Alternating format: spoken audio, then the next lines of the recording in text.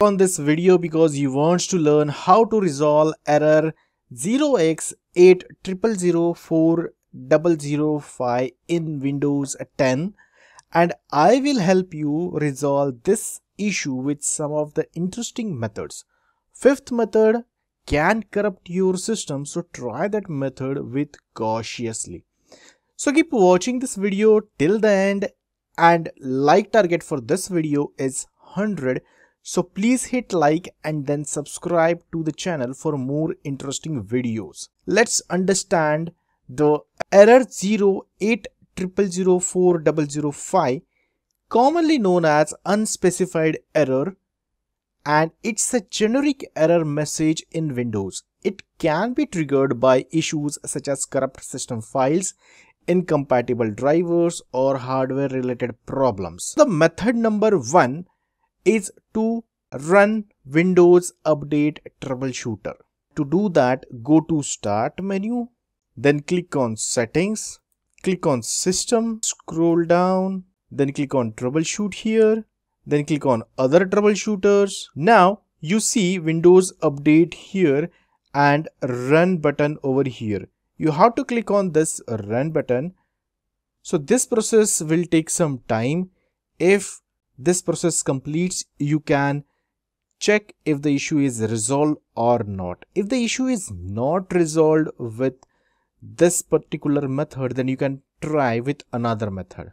Now you can see troubleshooting has completed and problem found is check for update issues, and they have detected it.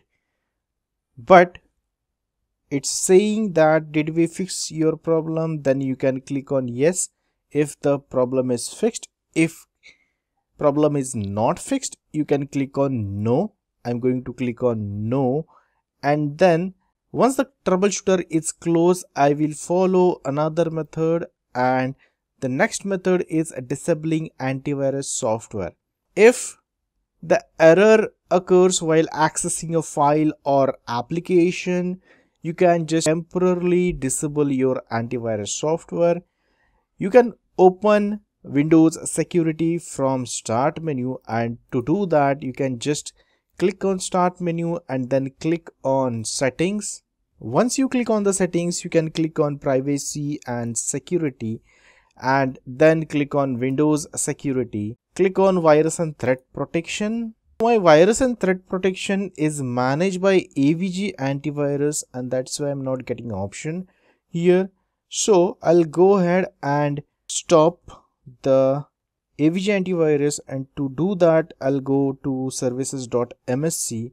I'm going to disable it, and then I'm going to click on disable and then click on apply. It is saying access is denied. Click on OK and then click on OK again, but still it is saying access is denied.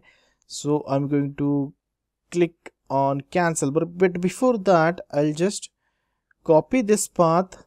I'll go to run and then paste it here. I don't have permission to this file .exe file, so I'll try to get the permission on this file by accessing the path, and I will open the file explorer and I will look for AVG SVC. This is the application, and I'll right click on it and then go to properties, click on security. Once click on security, I will just check administrator permissions. It has full control. I will edit this. Check administrators, user system. It got all the permissions on administrators, users. So I will click cancel it again. That's why I hate these antivirus softwares, because it doesn't allow us to manage. I'll try to disable this another service. It is also saying access is denied, so click on OK, click on cancel.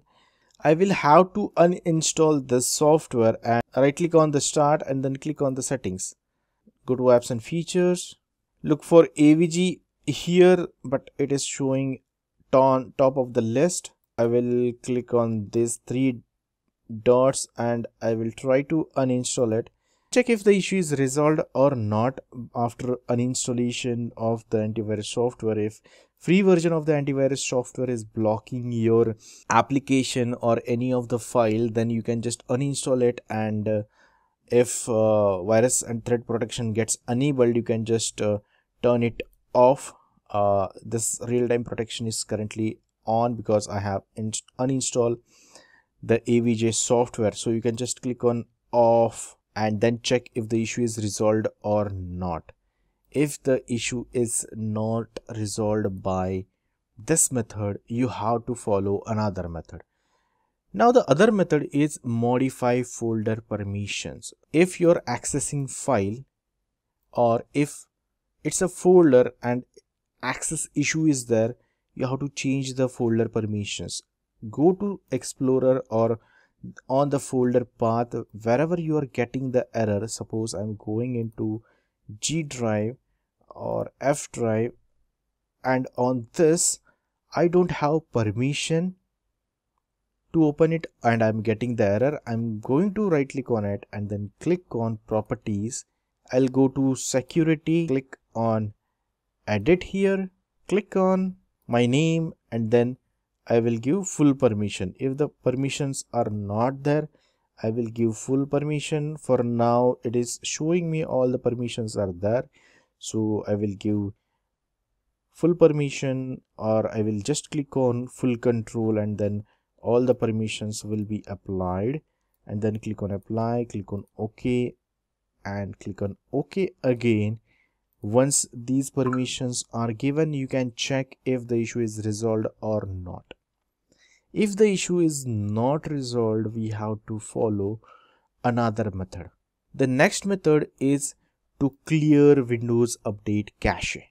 To follow that particular method, you have to open the services.msc, open the run box and then type services.msc, click on OK. Select any of the service and then press W key on your keyboard, and then look for Windows Update service. Just click on Windows Update service and then stop it.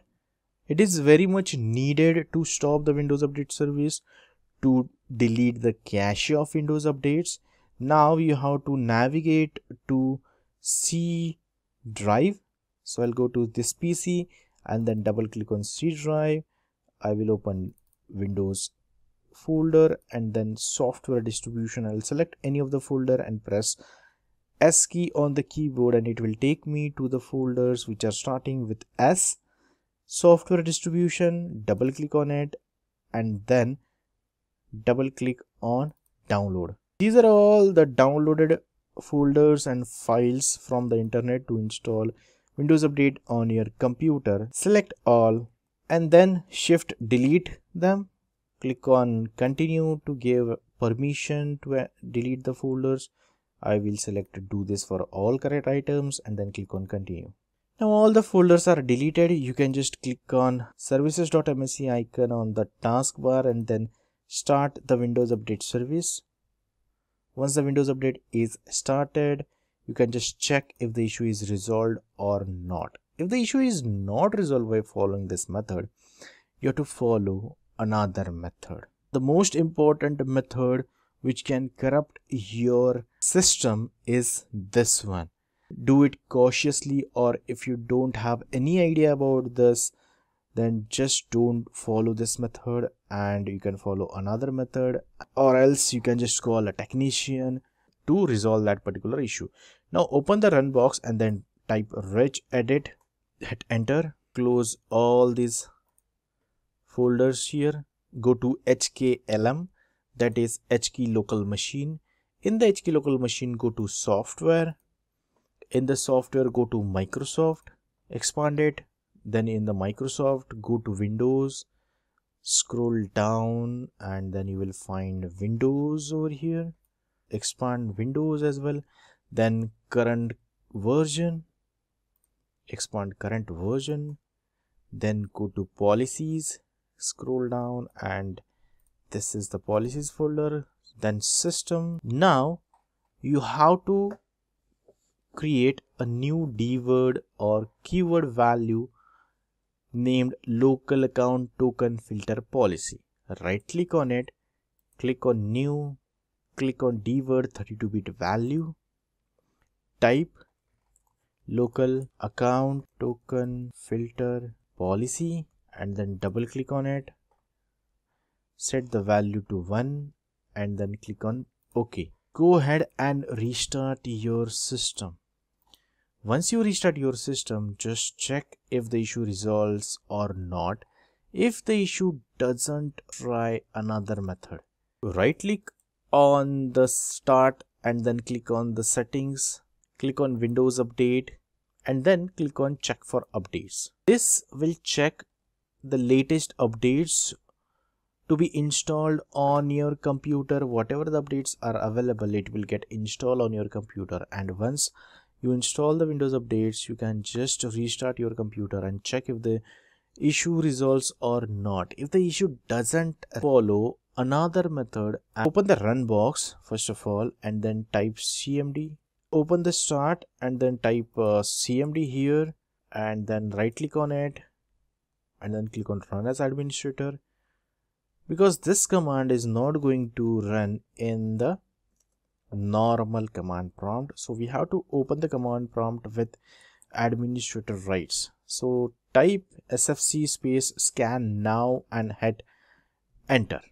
This process is going to take some time, and you have to allow some time to complete this process. Once this process gets complete, you can restart the computer and then check if the issue resolves or not. If the issue is not resolving, by following all these methods, take the backup of your computer, of your data in the C drive, and restore the Windows 10 operating system. You can reset the Windows 10 operating system, and if you want to see how to reset the Windows 10 operating system, you can check out the video in the I box. I have given the link to the video which shows you how to reset the computer or how to restore the Windows 10 computer. So that's it for this video. Hit subscribe and press the bell icon to enable notifications for future videos. Thanks and bye-bye.